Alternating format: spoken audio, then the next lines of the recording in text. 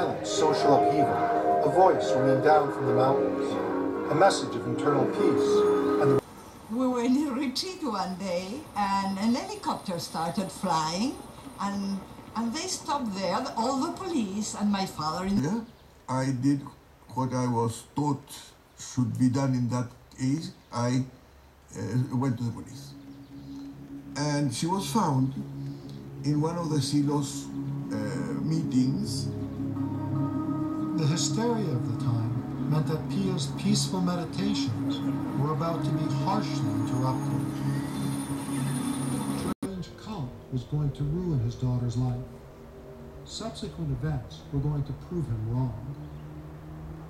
I think that if people were like Pia, we would have a very nicer world. Definitely. Yes. As a filmmaker who's made a lot of films, this is a bit of a technical question, sort of, about a lot of characters. Did you find it like a challenge to be neutral in this case because you have so much knowledge about CeeLo? No, and that's why I'm in it. I usually don't do point-of-view docs. I don't narrate my own documentaries. But I felt like the only way I could do this with any degree of honesty was, to say this is something that has changed my life. I've been involved with since I was a kid. So I'm not neutral. Yeah, I'm not neutral at all. I'm not some reporter. So that was a decision we made. My wife, who's my producing partner in this, just said off the top, she said, this has to be a field we don't. But in a way, recognition of that could produce a certain kind of neutrality that you wouldn't have making a movie about Aleister Crowley, for instance, where you could really just dig in. You know what I'm saying? Whereas here, I'm almost seeing it from another point of view, that it could actually produce it. Yeah, I mean, I try to tell it like I see it. Yeah, because I see it, I think you were, Yeah, I mean, I wanted to say that these guys said CeeLo was bad, and these guys felt like that. And,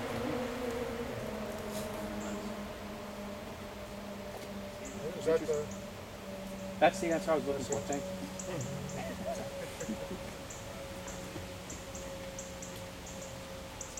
Okay, so the sensation is the nervous impulse after it's been structured by the sensory organ, but before it's been structured.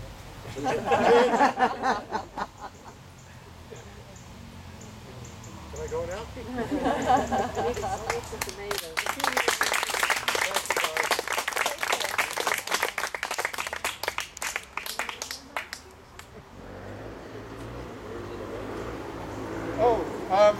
That's a good question, if I can address that.